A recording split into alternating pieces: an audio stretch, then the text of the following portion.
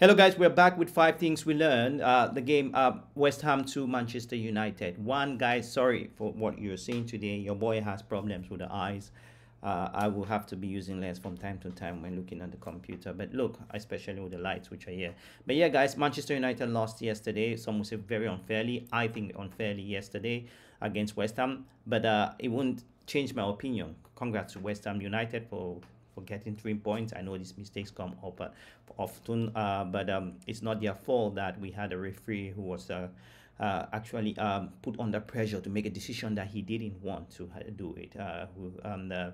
I want to say number one of the things we saw yesterday is something that the Premier League has to look very carefully, I remember the idea of bringing in VAR into football. I think I'll take this on, guys. Guys, they're doing some renovation in my hotel, so I'll take this out. Look, I think the whole idea of bringing VAR was to help things like offside, like really goals, touchline technology has been there. VAR was something to improve the game. But VAR is becoming very slowly a mafia in football.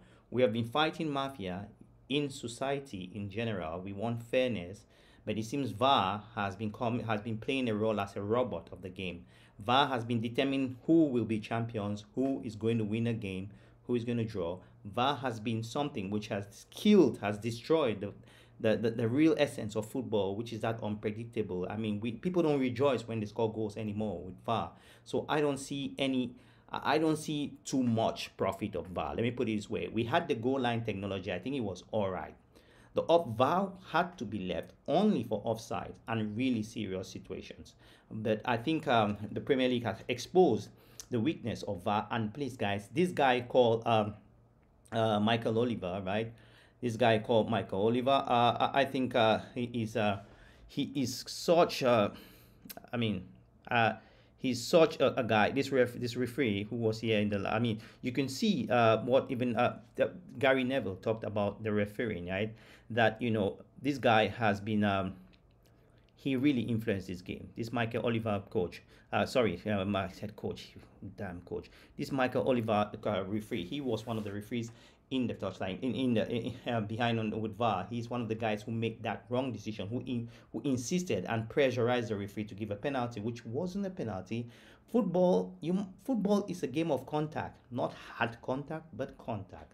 Football isn't volleyball. I know some of you might be saying, Ralph, is because your team lost.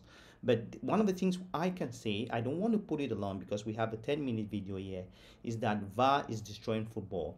Look, there used to be a law where players could not be transferred in January. Then the Bosman law came. I think I think Bosman law came in the late 90s.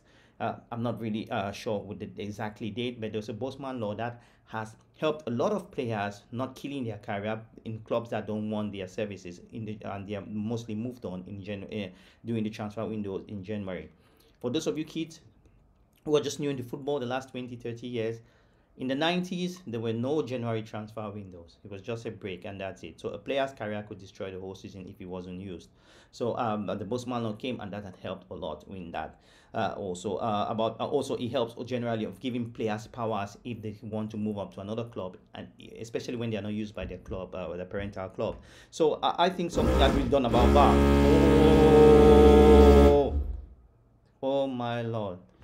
This guy only when I'm doing a video. Let's go straight to the second point, guys. The second point here is Erik ten Hag. I think we have been complaining about United losing the game, but Erik ten Hag needs to take a blame on this. The first half we dominated. I don't know what we were doing. We lost an open goal from a certain Dalot, which I think was abysmal yesterday. Ten Hag has to be blamed in many ways, even though I think Ten Hag should not be sacked. But I want him to be sacked. The reason why I want him to be sacked is because I want people like Tunde Joy to see that the problem for Manchester United is not the manager. It's not solely on the manager. That's what I'm trying to say. Because people think that when we change the manager, we'll win the league. We change the manager, we'll play posh football with the same players we have here. It's not a question of the players even. It's a question of the way we play and if the players are ready to respond. My conclusion is that Manchester United don't have players to play good football. I don't have a system. And what is the base of the football club? The base of the football club is the midfield. I have said the best way Manchester United move forward is for us to go to players. If you were there in the transfer window, I was crying over the playmaker for the Spanish playmaker. who played for Leipzig and now is in Barcelona.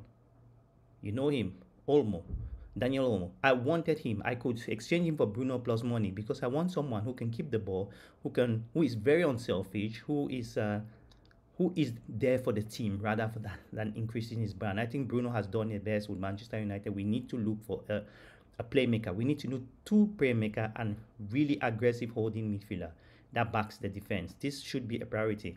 You might say a goal scorer, but we score goals. Even if we need a goal scorer, I think we need to have, if we can control games in the midfield, first of all, we will not concede much. We will play well, and we might turn our opportunities to go. We can still have the same team now next season start scoring goals. So there are certain technicalities. I heard some of you talking a lot about someone like Van Nistelrooy is not doing a good job because he's in charge of the attackers and scoring. I don't think Van Nistelrooy told a player like Delo that you shouldn't just score an empty pole, just a tap in. I don't think so. I think the players need to take this on the chin. It's the players who are mostly at fault in regards to Manchester United. So I will want Erik ten Hag to be sacked just because I want to prove you guys that wrong, that Erik ten Hag was not the problem for Manchester United. Even though I think he will not be sacked because the club is not an idiotic club. So let's go to another point here. This is what really made the game, where I when I looked at this game, the highlights, I knew, okay, you know what, Manchester United, we are not going to win this game. What was Delo doing there? That was an open ball from Delo. I think Delo's season has started very, very slowly. Delo, who was arguably our best player for last season, we have been having this trend for a long time now. David Delo has not done well. Only when I'm doing a video, that's when these guys are doing their innovation. I don't know, in the hotel. But let me just try to close it for 8 minutes. We have 1 more minute here on to finish this video. The other thing we learned is that Manchester United fans, we need to stick very closely to our players. The match going fans, we have been robbed by the referee. This is what I have said in the earlier of the game.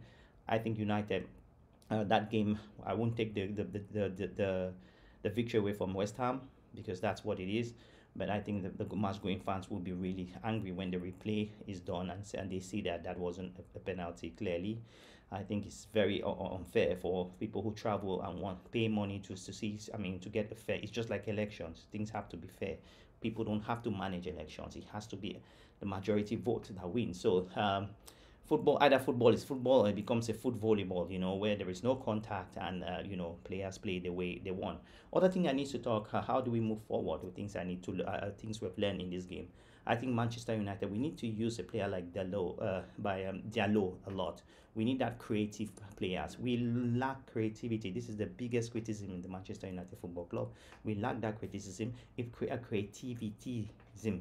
we can have that in the team, I think we could be a massive plus for our team in going forward. And yeah, so the big question now again is if Ten Hag should be sacked or should stay. So I want to ask you guys, please tell me what you think about Erik ten Hag. Should Ten Hag be sacked or stay? And please don't tell me a yes or no. I will delete your comment. I want to know why you think he should stay, why you think he should be sacked. Because you guess what? Football is a collective game. It's unfortunate that managers do take the blame. So they gave a penalty, right? That before that game, we're talking about the two managers. Those, the manager that loses the game might be sacked, right? Lopatelli or Ten Hag. So they gave a penalty, which was not a penalty against Manchester United, and they keep Lopatelli's job. You see how the world is? I know the world isn't flat, but it's again, we need to bring injustice to the world. Tell me what you think below. Smash a like on the video. Get involved with the United Way TV. Guys, subscribe to the channel. If you watch till now, you are a fan. You are a legend, because people look at numbers before they subscribe to the channel. Anyway, guys, bye. Just crabs out there again.